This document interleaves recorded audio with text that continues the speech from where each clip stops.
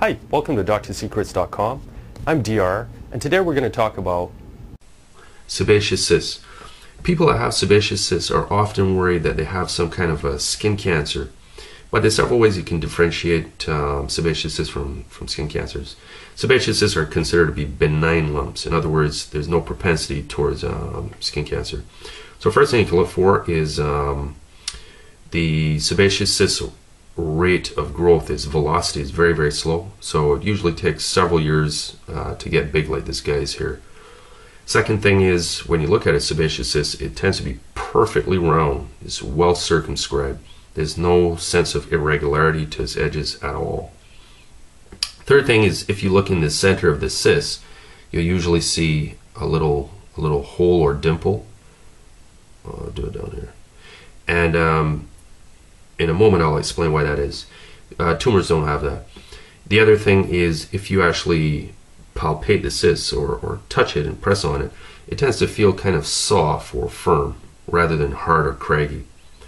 Another thing you can look for is from that little dimple or punctum, that actually communicates with the inside of the cyst. And sometimes if you press on the sebaceous cyst, some kind of cheesy material will come out of it that smells kind of foul. It smells like rancid oil.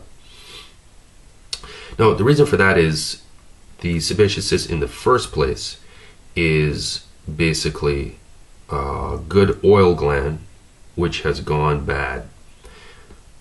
So that's the reason it's called sebaceous in the first place. Sebaceous just means kind of oily. So if you imagine this one here is a sebaceous cyst, and from that little punctum we have a oil duct. The problem with sebaceous cysts is that the exit point for the oil, where it normally should be squirting out onto the skin surface, gets blocked for reasons unknown. So instead of the oil coming out onto the surface, the oil stays inside under the skin, eventually forming a big cyst or a big vat full of oil. And that's what tenses and pushes the skin up. The bad news about sebaceous cysts is I'm not aware of any way to get rid of one from home. Typically when I encounter them in clinic, I have to remove them surgically.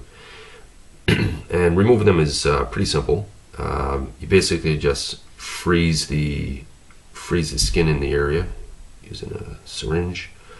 So you numb the skin, then I use a scalpel, slit it open, then use some various devices to get around the sac, hopefully grab it in its entirety and pop it out. And it literally pops out most of the time like a big pea out from under the skin. And it's not very deep under the skin either. It's above the muscle layer.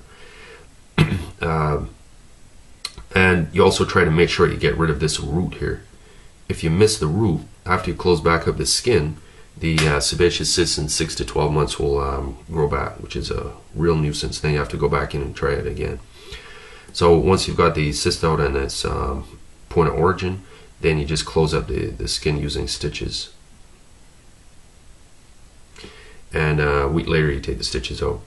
So the most common places that I tend to see the sebaceous cysts are on people's backs, and for some bizarre reason also on people's scalps. And most people don't get sebaceous cysts. Some people will get one sebaceous cyst, but I find that most people that have one sebaceous cyst will also have others. So if you have a propensity towards the cysts, you tend to get more than one. But some of them may be so small that they're negligible. I also have seen them on the neck as well, in the neck area. In fact, this past week I removed a huge one. It was about the size of a golf ball. And that had been there for probably about 5 or 6 years growing. One other potential problem with sebaceous cysts is that sometimes, because there's all that oil stored up inside there, that's a good medium for bacteria to live off of. So if a bacteria can get in through that punctum and get down inside the into the cyst, it can set up a pretty bad abscess or inflammatory response. In cases like that, you may actually see pus being expressed out of the cyst. Cases like that is more than just trying to remove it at that point. What you have to do is actually do what we call incision and drainage, where you actually cut open the skin, to allow the pus and material to express.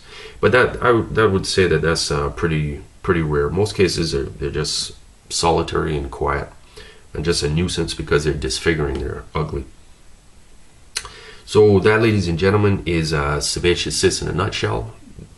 Basically, they're nothing to worry about, but you typically would have to go and see your family doctor to get them removed. And that's basically it. So thanks for watching, and stay well, and hope you never get one of these. But if you do, there's something we could do for it and get rid of it for you.